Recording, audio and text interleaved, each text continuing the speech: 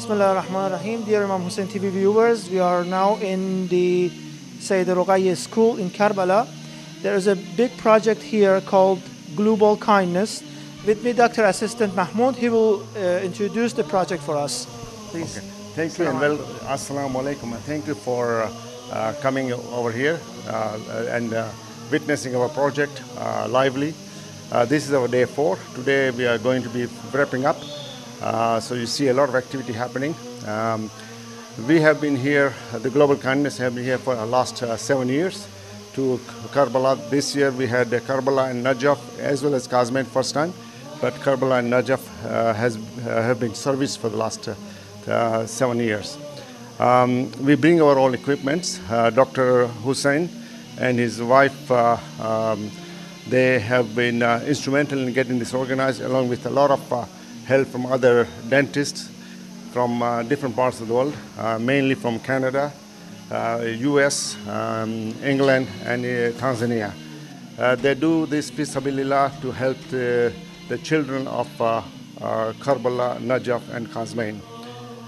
So let me walk you through to the whole process. As I said, excuse me, what is the exact service you provide here? We provide all kind of services in terms of dental hygiene, as well as looking at the state of children's teeth, age group from 4 to 12, 13. And some of the schools have been visited before, so it's a question of monitoring how the children have been doing.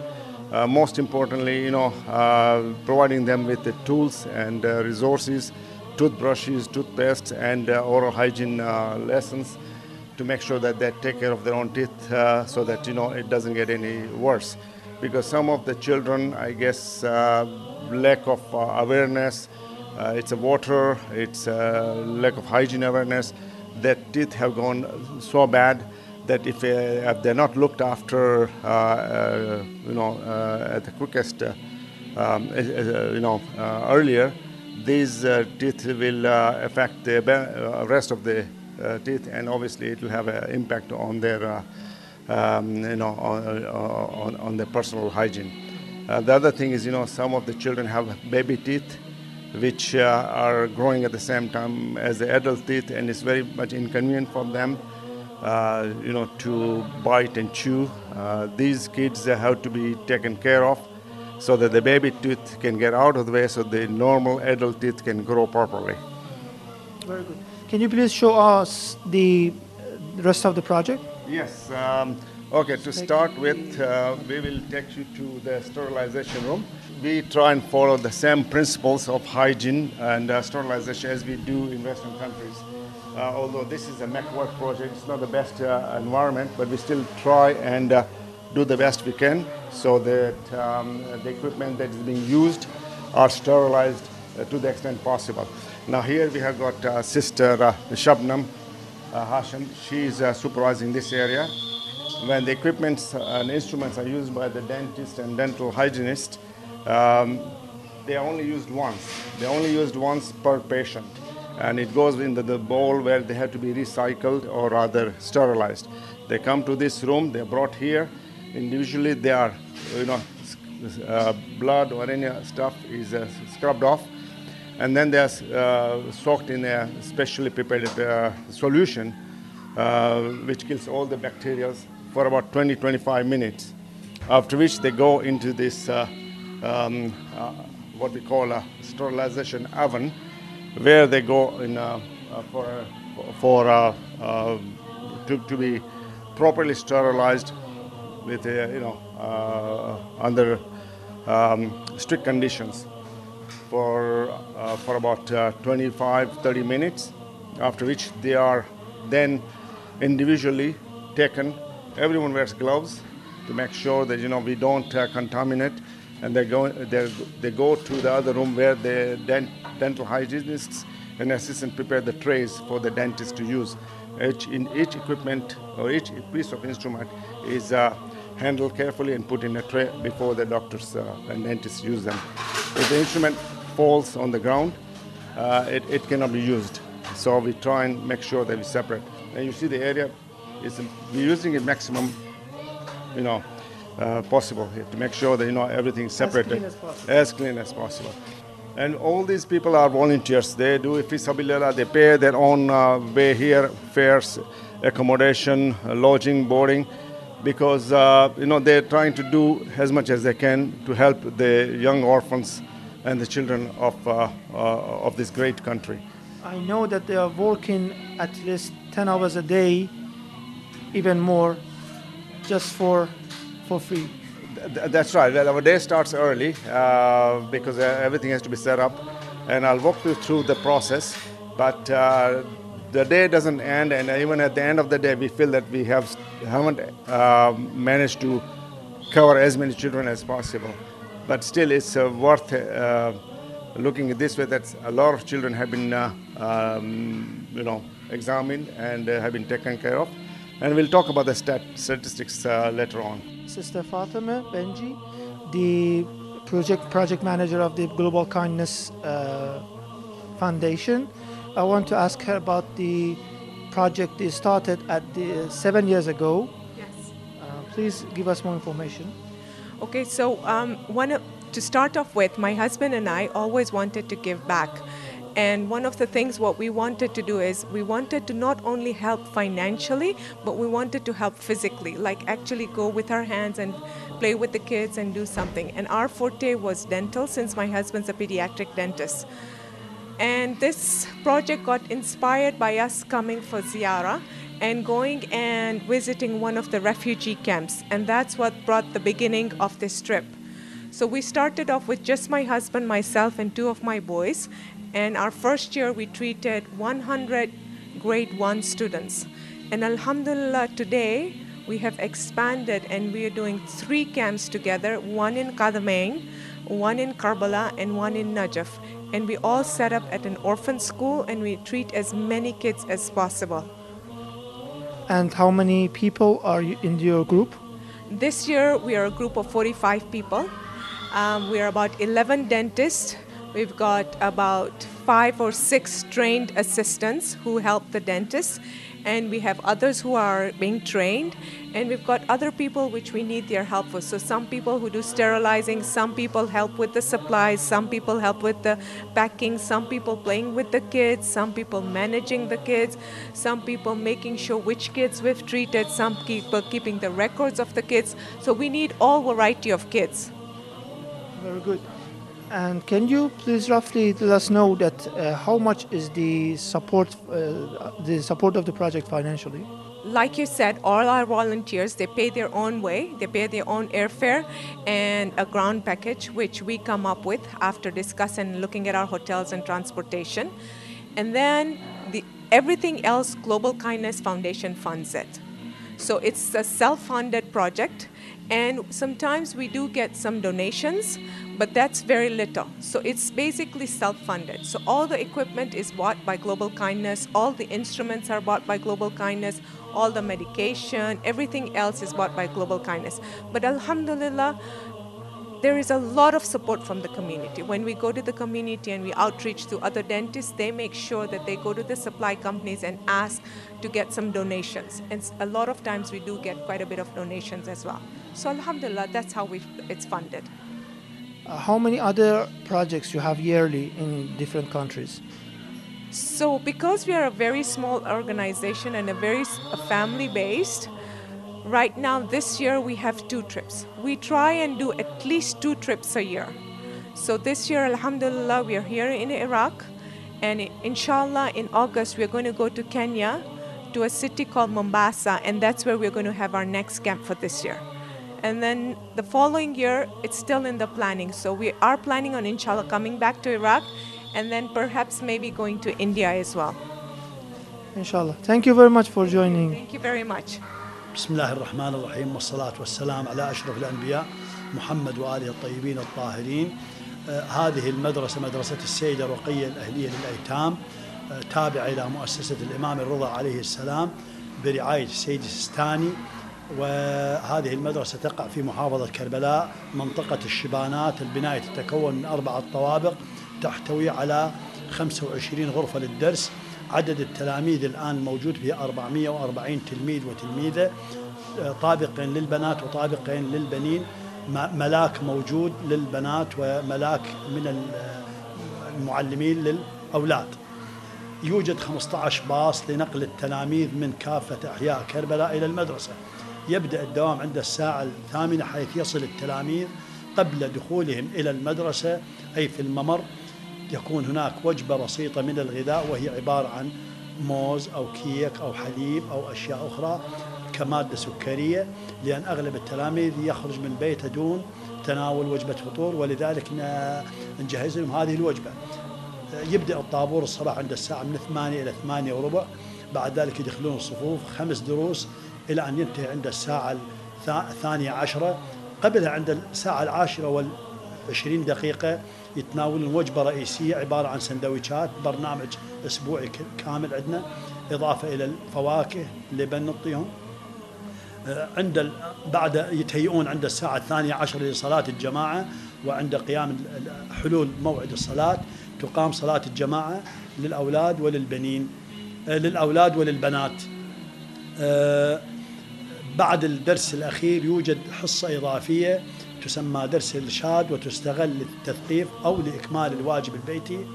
من ضمن البرامج اللي عندنا هو إضافة إلى الدروس المنهجية التابعة لوزارة التربية، هناك درس للقرآن والعقائد يديره معلم ومعلمة. الآن في هذه الأيام يأتي للمدرسة كادر طبي ومتطوعين من كندا وبريطانيا ودول أخرى، أمريكا، يأتون لفحص أسنان التلاميذ ورعايتهم ومعالجتهم. مدة 5 أيام متوالية الأطباء يعالجون يوميا عشرات الحالات من لرعاية أسنان التلاميذ. This room actually is where we have stored the bags where we brought the equipment. On that side, all the equipment is brought from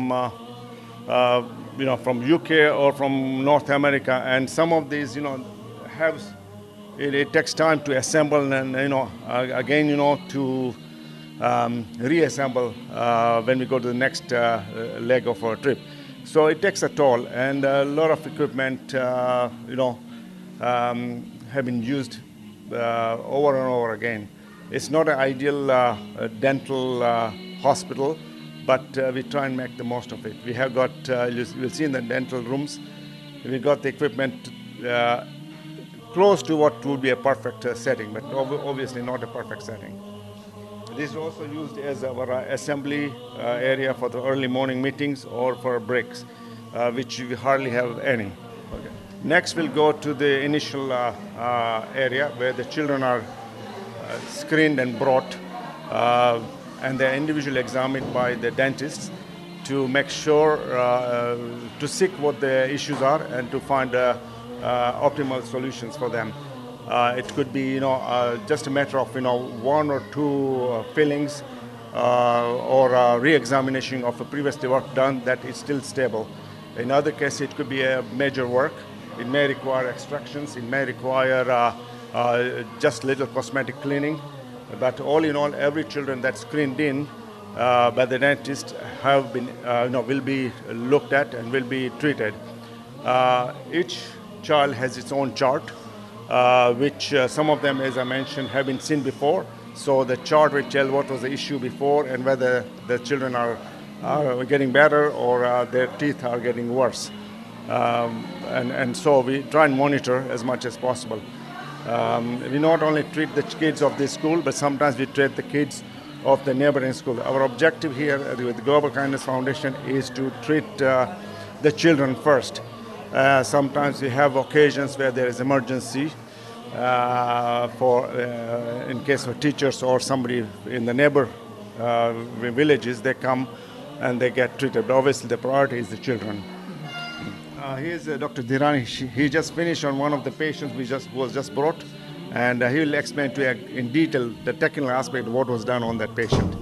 This girl was about 6 years old. She had about 12 teeth to be repaired. Yeah, and we gave her about 6 new crowns on her teeth, so they will last longer.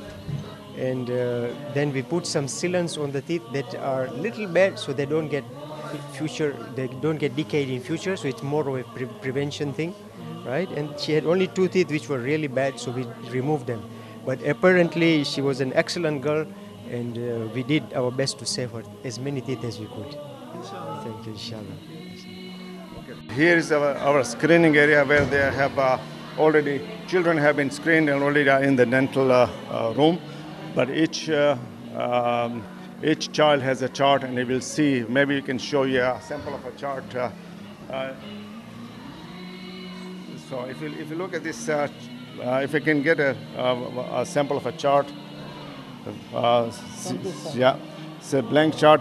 So each child has its own stats recorded for the previous visit and the next visit, or if they have been seen before, then you will see, the comparison between previous and current visits.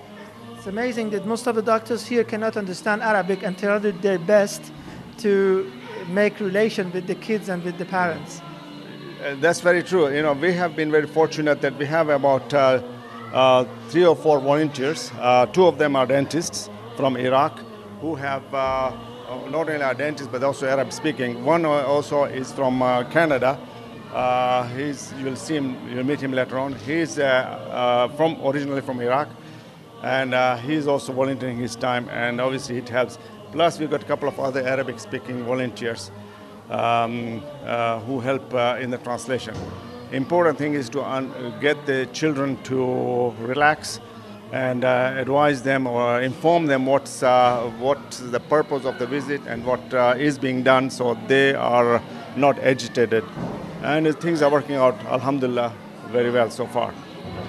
Here we are in the dental room 2, where you will see about 4 dentists working on the children. This is a normal classroom which has now been used temporarily. And this is not a typical dental chair, but it's a second best alternative where each child is taken care of. Now, with a dentist, normally there's 1 or 2 assistants, depending on the severity of the case. So, yeah, this doctor is from Tanzania. There's another doctor, he's from Canada, the dentist I should say, he's from Canada. Dr. Hussein is from Canada, and he's from UK. Mm-hmm. Yeah. See, there's a lot of people working together. Now each dentist have access to the what they call a toolbox, where all the equipment is kept. This is where the sterilized instruments are. They bring everything here from overseas, including those portable units for extraction, for water, and sometimes equipment don't work, so it need to be fixed overnight. But all in all, Do you have a technician to fix it? No, I think we've got a couple of people who know how to fix these things, but we don't have formal technician. Okay.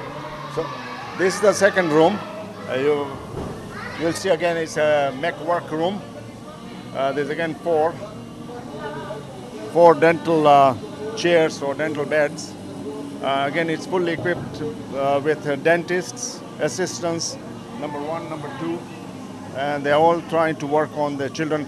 Now over there you will see that one of the patients have just been worked on. So now they're doing the sterilization, and the sterilization is very important because you don't want to create more issues, health issues.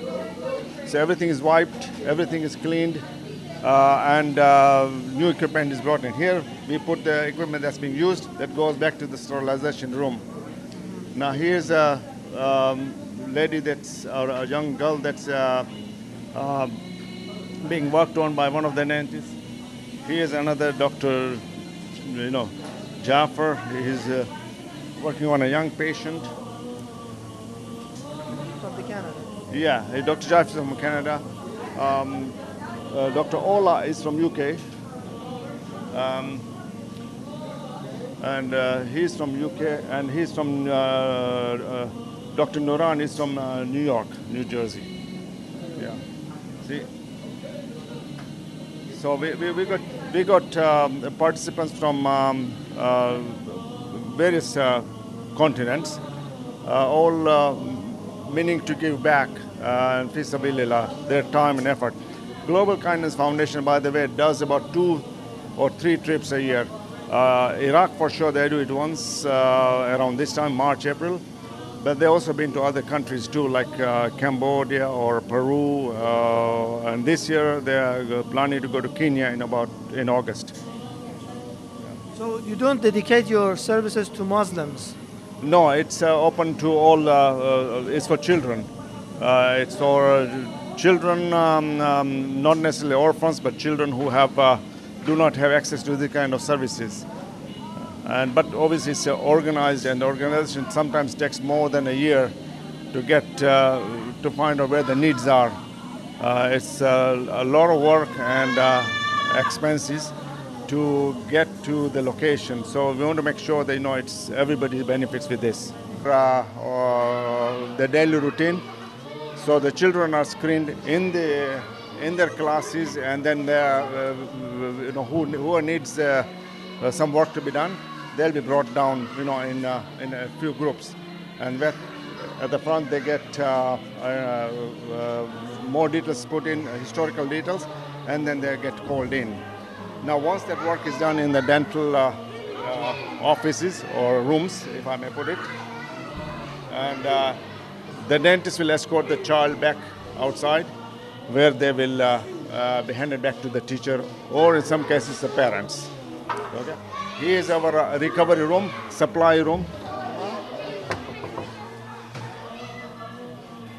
Respected viewers, we are now with Dr. Ali Akbar. He will tell us what's he doing here. Assalamu alaikum. Wa alaikum assalam. We are here with Global Kindness Foundation, trying to help the orphans in Iraq. This is our second time in Karbala.